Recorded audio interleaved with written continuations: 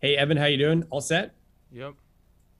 Great. Hi, everyone, and welcome to the NCAA March Madness postgame press conference featuring the victorious USC Trojans. Coming up, we will hear from head coach Andy Enfield, but as you see now, freshman forward Evan Mobley with us after his 17 points, game high 11 rebounds for his 11th double-double of the season. And we will begin the press conference here. Evan, thanks for joining us and congratulations. Media members, don't forget, use the raise hand function to indicate you'd like to ask a question. When you're called on for your question, please state your name and affiliation first. Since Evan can't see you, it's helpful if you can state your name and organization before asking your questions. And first up, we'll turn to Adam Grossbard with the OC Register and Southern California News Group.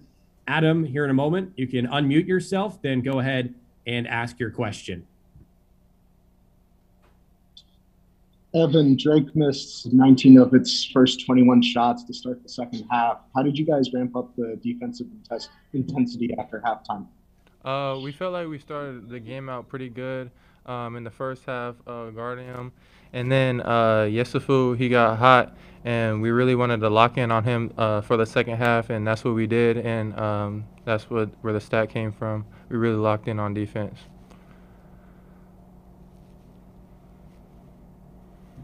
Okay, thanks for your question. Adam, next, Ryan Karchi with the LA Times. Ryan, here in a sec, please unmute yourself and then ask your question. Hey, Evan, I know you said that you guys wanted to lock down on Yusufu in the second half.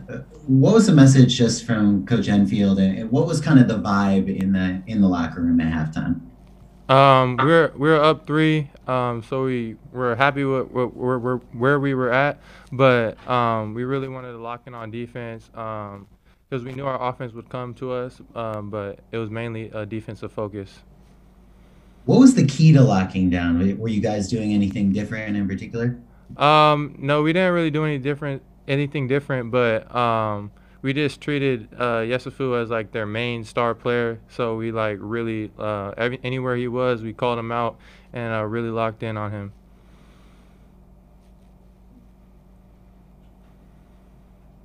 Thanks for your question, Ryan. Moving along, Bill Plaschke from the LA Times. Bill?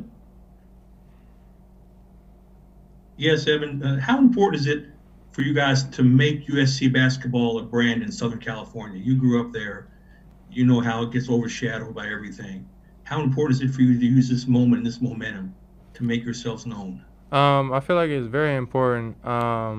This year we've done great so far, so we're just going to keep taking it game by game and hopefully make it as far as possible. Thank you. Thank you. Thanks for your question, Bill. Next up, we'll turn to Rich Rubin from wearesc.com. Rich, can unmute yourself and ask your question. Evan, great game. What did it feel like coming out on the court for your first NCAA game, knowing that you were going to be a focus of the Drake defense? I feel like I just took it as any other game.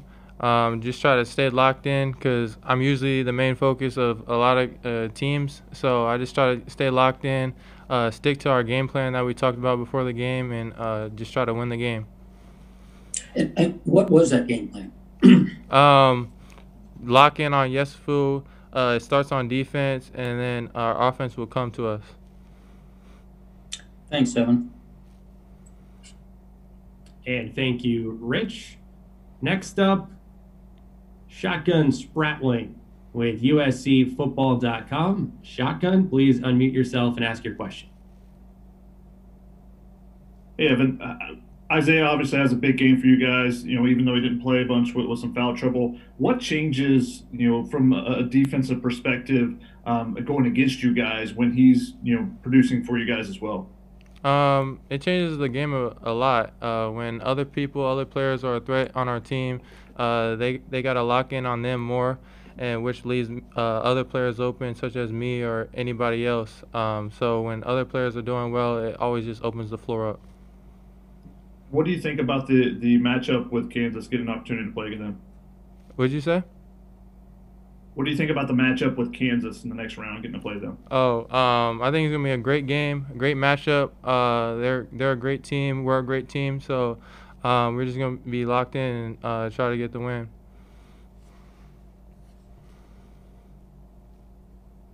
Okay, thank you. Shotgun John with the Associated Press. Please unmute yourself and ask your question. Hey, Evan, John Worrell with the Associated Press. Just knowing that you've played with your brother all this season, and just was there a significance or a moment in which you can cherish this victory, with your brother, knowing that it's your first season? Yeah, definitely. We both had great games, I feel like. I think he had 15, I had 17. Both put up pretty big numbers. So we're going to cherish this win, but we can't dwell on it too long because we got other games coming up. Thank you. Thanks, John. Now we'll turn to Mark Wicker with the Orange County Register. Mark, go ahead. Evan, how much have you learned this year about playing defense in the paint? Today in particular, you were able to challenge people and yet still keep your feet, not foul them, kind of play the angles, and it seemed to frustrate them. I know you've done that all year, but how much has this year been instrumental to you learning more about that? Yeah, in college there's a lot more details that goes into defense than in high school. So I really just used what the coach taught me. Stay down. That was probably my biggest thing I learned because I get jumpy sometimes, but I just try to stay down and contest a shot if not block it. Thank you. Thanks, Mark. Adam with the OC Register. Evan, Drew Peterson got you guys going on offense early in this game, and then hit a big three to kind of stabilize after Yusufu got it down to 7. Like, what did his impact have on this game? He also had a big impact on the game.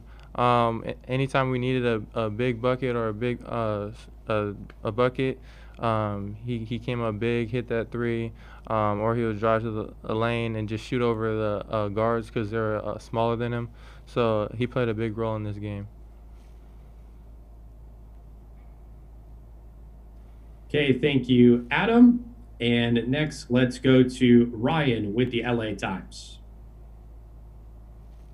Hey, Evan, you talked about how you guys locked down on Yusufu in the second half. What was maybe lacking in that first half when he scored those 18 points? Probably attention to focus. We assumed he was going to be their main scorer, but we didn't really lock in on him the entire possession. And then second half, that's when we were pointing and talking and letting our teammates know where he was at so he couldn't score as much. Thanks. Thank you, Ryan. Rich with wearesc.com. Please unmute yourself to ask your question. Evan, what do you know about Kansas at this point? Have you looked at all or seen them play at all this year? Yeah, I know of a few players on the team. I think some of them have COVID right now, but I don't really know too much about the team so far, but I'm sure we're going to go over film and talk about everybody pretty soon. Thank you. Okay, time for just another question or two. Let's go to Mark with the OC Register. Please unmute yourself to ask your question. What did you think of the offensive flow in the second half? You talked about how you knew it would come. I'm sure everybody was getting a little antsy waiting for it to come, but what was it like in the second half? What do you think key to that was in terms of the offense flowing a little better? I think we just ran our plays. Whenever the coaches called something, we ran them to a T, executed them, and that was our key to our offense tonight. And then whenever there was a mismatch, big on a little or something like that, we would take advantage of that. Thank you. And finally, again, Ryan with the LA Times. Ryan? Oops, sorry, I'm all good. You're all good. All right. Well, with that, Evan, thank you again for your time. Congratulations and best of luck against Kansas. All right, thank you.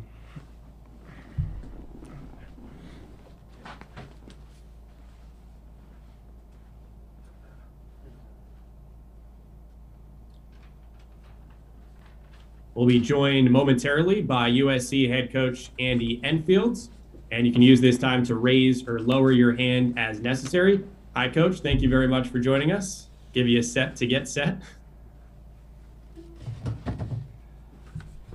When Coach is ready, we'll begin with an opening statement from Andy. Congratulations on the win. And after the opening statement, we'll go to questions. When we do, you can use the raise hand function to indicate you'd like to ask a question. And when you're called on for your question, just to repeat, please state your name and media affiliation first. But Coach Enfield, congratulations on the win. Thanks for your time. Before we go to questions, can you please give us a brief opening statement?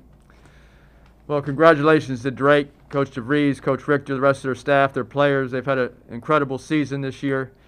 They gave us everything we could handle tonight, and congratulations to Drake on a great season. I thought our guys showed a lot of defensive toughness, especially in the second half, to pull this win out, and we're happy to go on to the next round. Great. Now we'll go to questions from the media. Again, use the raised hand function to indicate if you want to ask a question. See, for our first question, we'll start with Ryan Karchi from the LA Times. Ryan, you can unmute yourself and then ask your question. Hey, Andy, you mentioned just locking down in the second half on defense. What'd you tell the team in the locker room at halftime, and what would you say was the biggest difference in that effort after halftime? Well, the biggest thing was to take away Yesufu. He was on fire in the first half. He's a great player, great offensive player. And our goal was to take their best player out of the game in the second half and make everything tough. And I thought we did a good job of switching man and zone, and we made him work, and I think he got tired. But he's just a tremendous offensive player. He made his first 4 threes from deep. And I thought to hold them to 18% in the shooting in the second half, credit to our guys. They really defended and played very hard. How much of a difference did Evan make in this game? Obviously, he had that huge size advantage. It seemed like, especially in that second half, he was really keeping them out of the paint. Well, he's in the middle of our zone. The last 10 minutes we played zone and man-to-man. He had 3 blocks tonight, but he challenged a lot of shots. He made those floaters go a little higher than normal. I thought our length getting out to their shooters bothered them a little bit, especially in the second half. So it was a team effort, but Evan is obviously a big part of our team defense. Okay, thank you, Ryan. Moving on, Adam Grossbard with the OC Register and Southern California News Group. Adam, here you can unmute yourself and ask your question. Andy, given how little NCAA tournament experience your team had coming into this game, how did you feel like they handled their first taste of the tournament?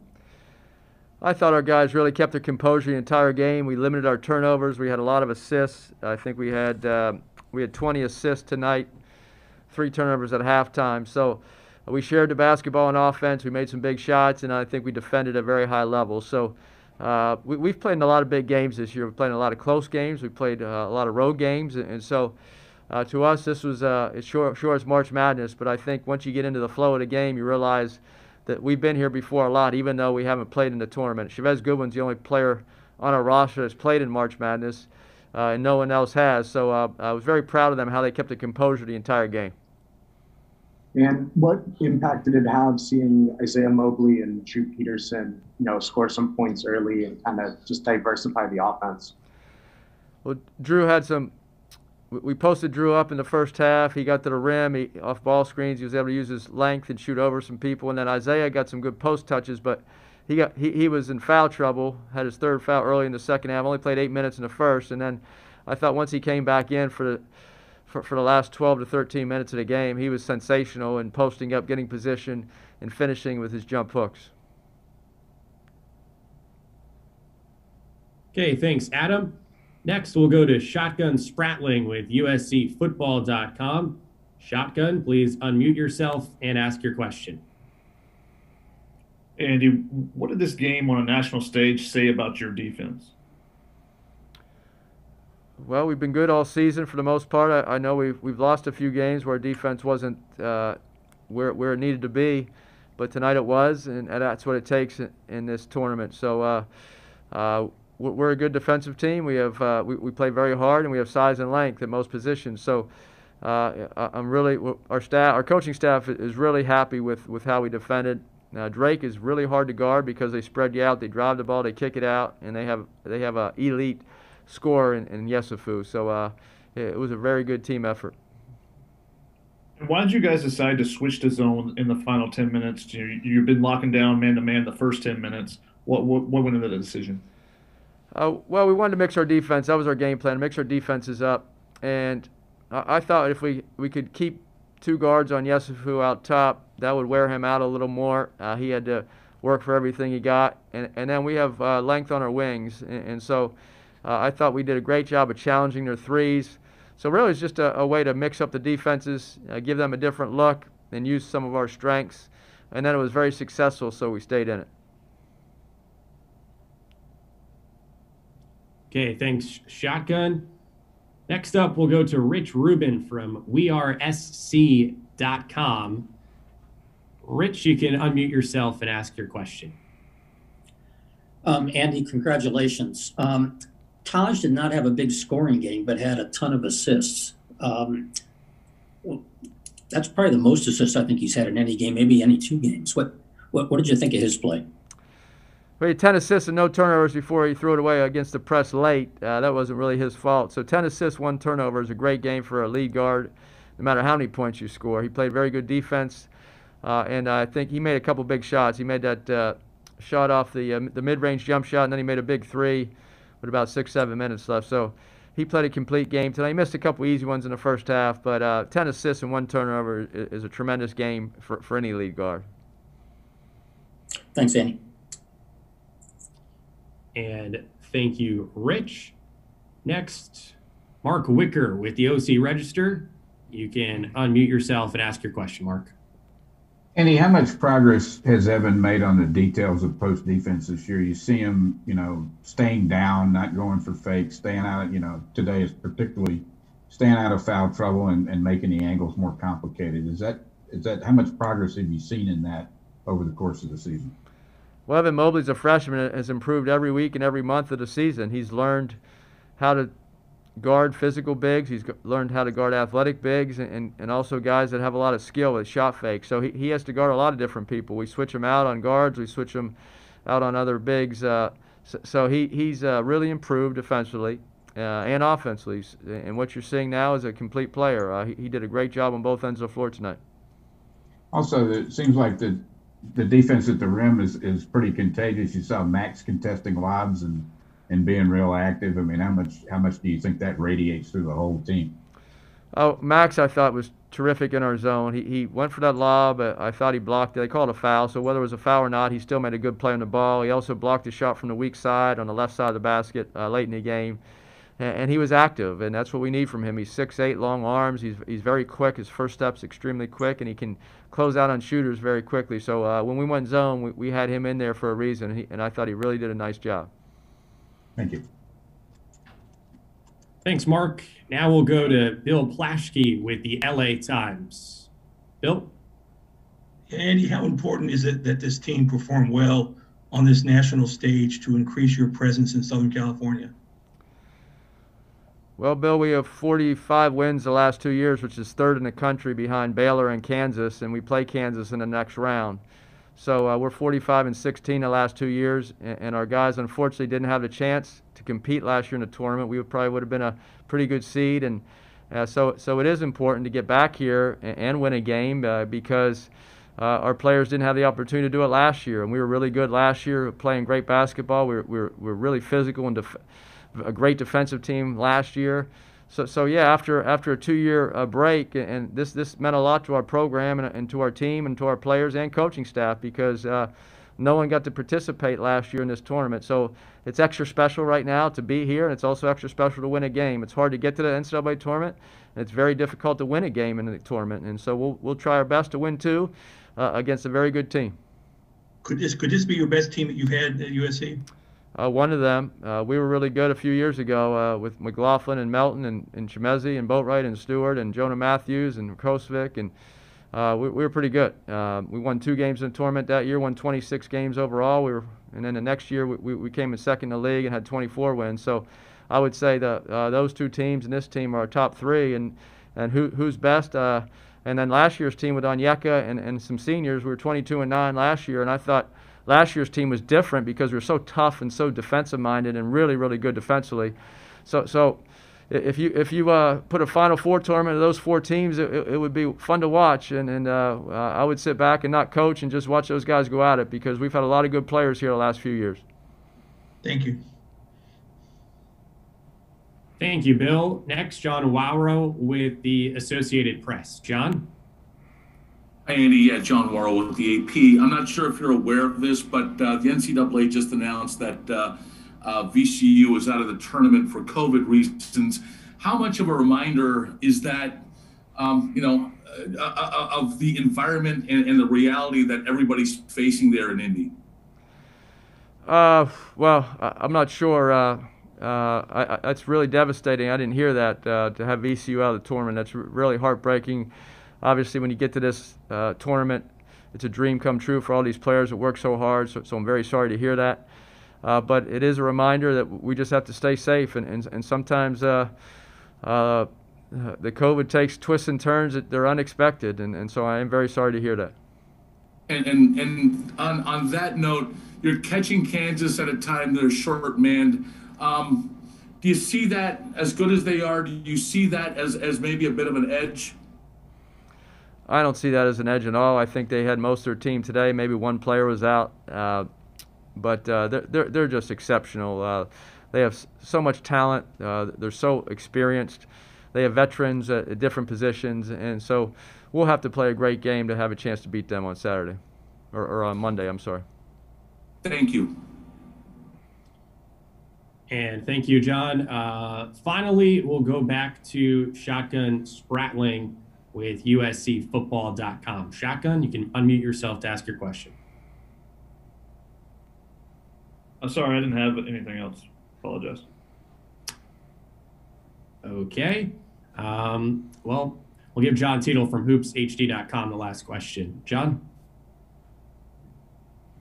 Thanks, John Tiedel from HoopsHD.com. Coach, you finished your career as the best free throw shooter in NCAA history. My question's, how much does it drive you nuts when your team shoots 53%?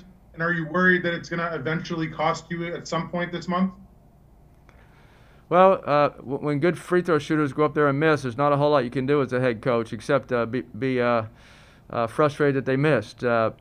We've shot pretty well for most of the season, other than 2 players, and those guys have improved. Isaiah Mobley went up there tonight and made two free throws, and he made a big 3 for us. He's really shot the 3 ball well lately. Chavez Goodwin has struggled a little bit, but he's improving from the foul line.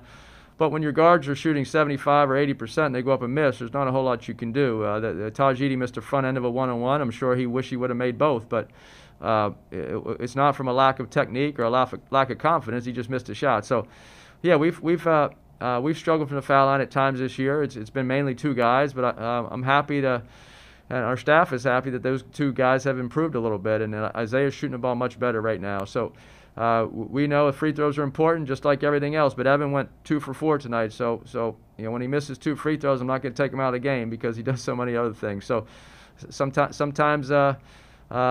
it does affect our game, but hopefully on Monday we'll shoot the ball well.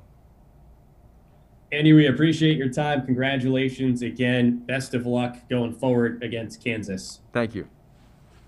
That's it for this post-game news conference. A transcript of Coach's interview will be provided by ASAP Sports at ncaa.com/transcripts. You can also find a recording of this press conference on the NCAA Digital Media Hub at ncaa.veritone.com. Thank you so much for joining us, and have a great rest of your day.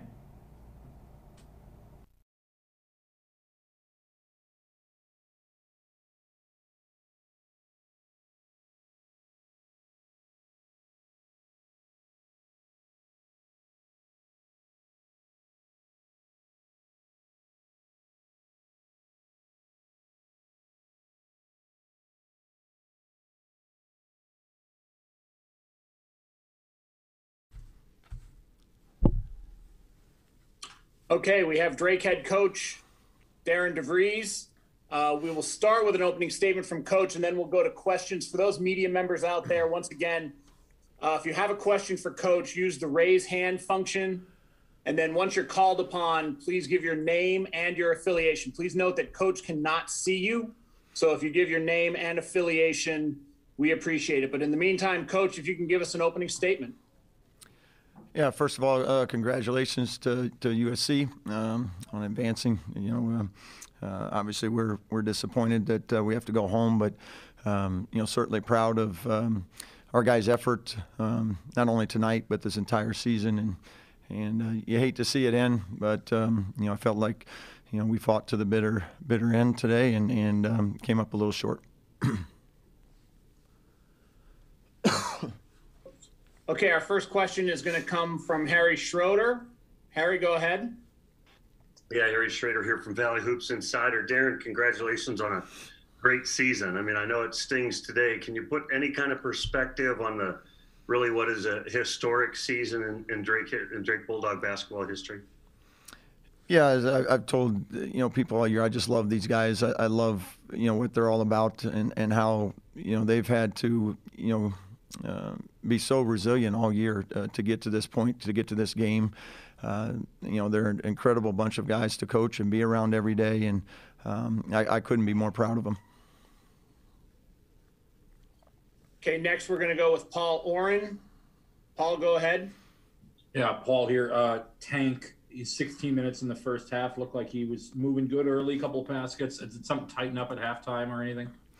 Yeah, our plan, he wanted to play a little bit longer in that first half and see, instead of coming in and out, he felt like it got sore the other night. So we left him go a little longer stretch until, basically right through halftime. And then, it was pretty sore coming out of the halftime locker room, and we just made a decision to not push it any further. And so we decided to sit him that second half. Okay, our next question comes from Mark Emmert. Mark, go ahead.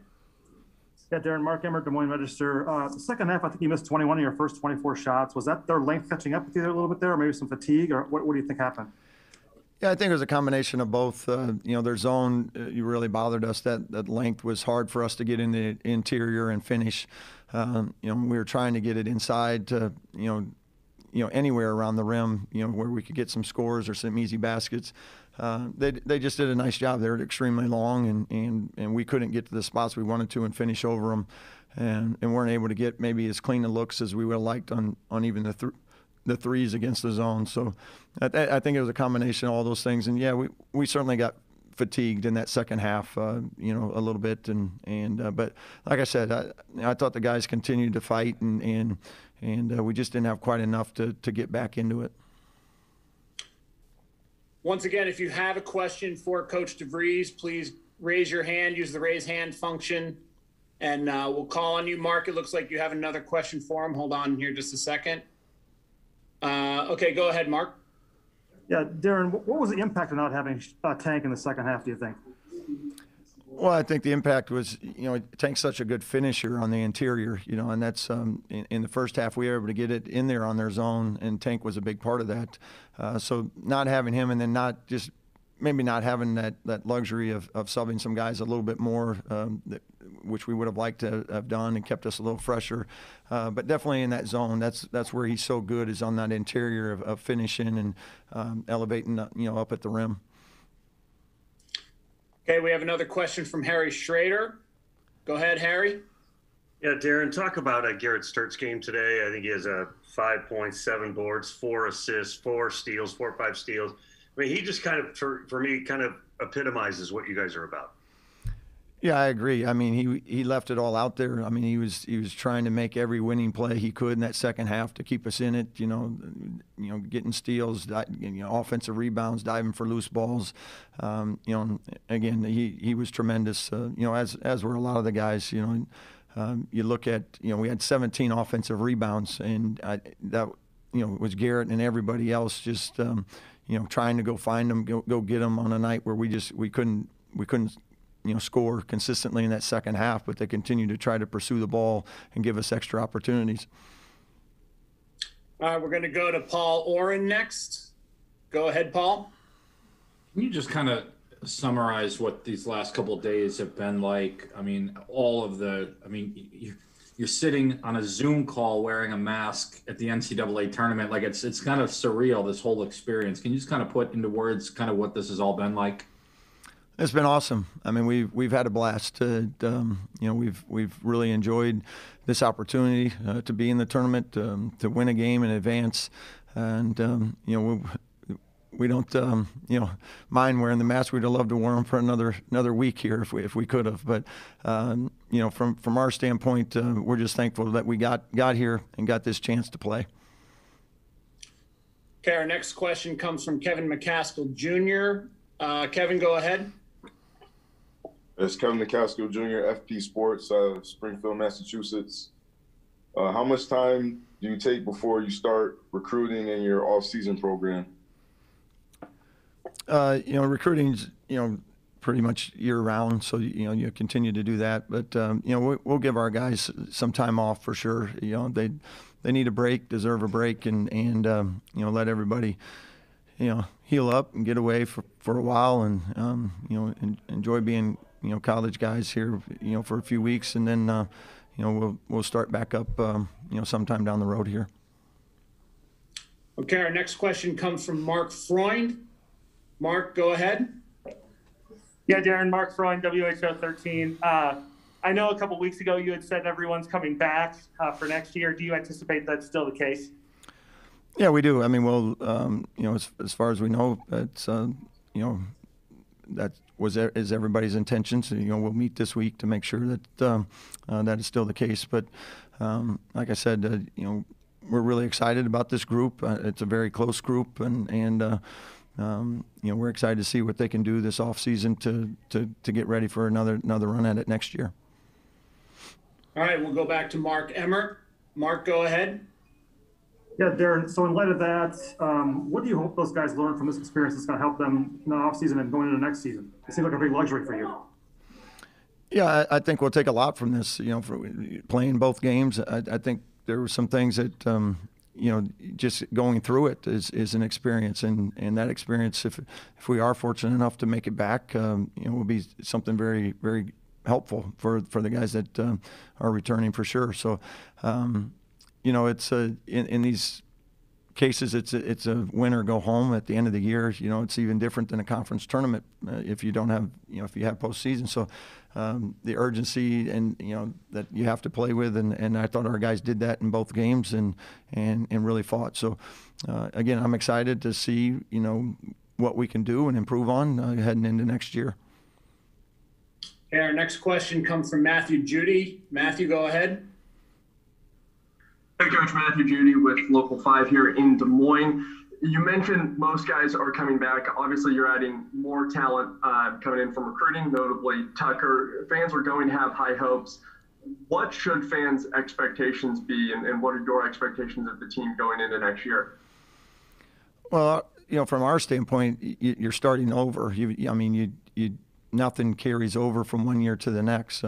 So you still got to, go work on it. You have to stay hungry and and get better. We've got a lot of really good guys in the program. They love to work. They love to be in the gym, and I think each individual still has some growth that can take place, which is a good thing.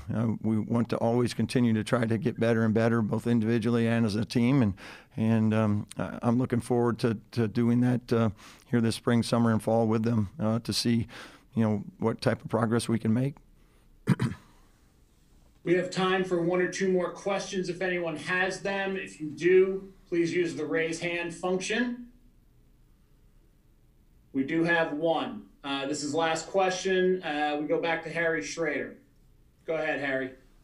Darren, they just announced that Oregon's going to miss their next game with COVID protocols and all that. And I just want to go back to that issue for you guys. Just how difficult was it once you got to Indy? Or obviously I've known, we've talked about it. It's been tough all year long, but how difficult or how different was it there in Indianapolis for you guys once you got there? Well, I thought it was all set up very well here. I mean, we were certainly, isolated once we got here for about 18 hours, each in everybody's individual room, while we waited for 2 different sets of tests to come back. Once you got those tests, then we tested every day, and you weren't allowed to leave the hotel. So we were, it was a seemingly a pretty secure bubble that we've been in this last week. All right, Coach, thanks. We appreciate you taking the time. Thank you, everybody. All right, we will have sophomore guard Joseph Yesufu here in a few minutes. Once again, if you have questions for Joseph, please use the raise hand function. And we got Joseph here. So once again, if media members, if you have a question, please use the raise hand function. And when called upon, please give your name and your affiliation. Once again, reminder, Joseph cannot see you. He can only hear you. So please give him your name and your affiliation. We'll start with Kevin McCaskill Jr. Go ahead, Kevin. Kevin McCaskill Jr., FP Sports, Springfield, Mass. You tripled your scoring output from last season to this season. What did you work on in the extended off season? I just constantly worked out. I took advantage of the quarantine time with my trainer and Nick.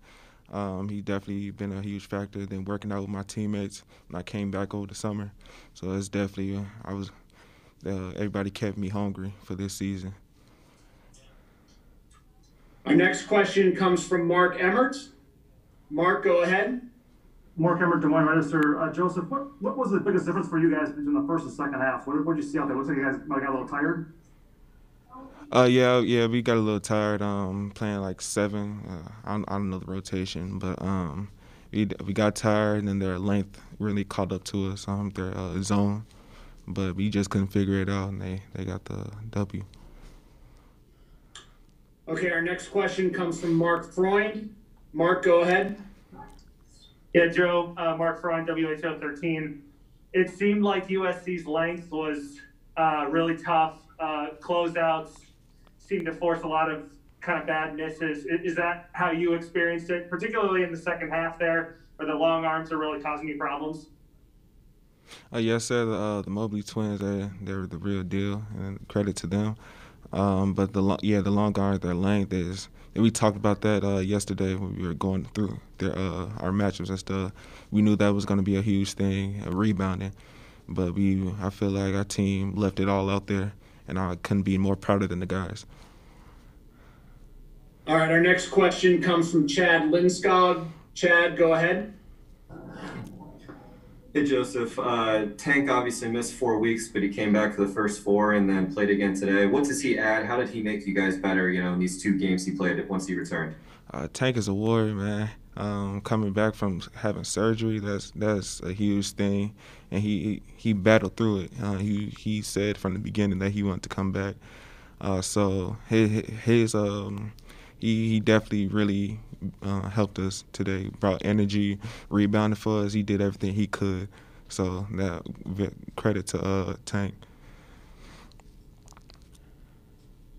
And we're gonna go back to Mark Emmert. Mark, go ahead. Yeah, Joseph, you guys got to play 2 games here on the biggest stage in your sports. What do you hope that does for you going forward as a team? We're definitely more hungry. We tasted the NCAA tournament since 2008, so we're definitely more hungry. Definitely going to get back here again, and it's going to be a different story. Next question comes from Paul Oren. Paul, go ahead. Yeah, Joe, so I was just going to ask kind of the same thing. How do you build off of this? Particularly you guys are going to have a lot of pieces next year with you, with Roman, with Tank. I mean, all these guys have said they're coming back. How do you build? How fun are the practices going to be when everyone's healthy? It's going to be really competitive. I know everybody, not just me. Everybody's going to be hungry. Everybody's constantly going to be in the gym like they already are, because we want to make it back here again. We will make it back here again. Okay, if anyone has any more questions for Joseph, please use the raise hand function. We'll give it another 10 seconds or so. I don't see anything right now. Nope, doesn't look like it. All right, we're good. Joseph, thank you very much for joining us. Thank you. Yeah, safe travels home. Thank you.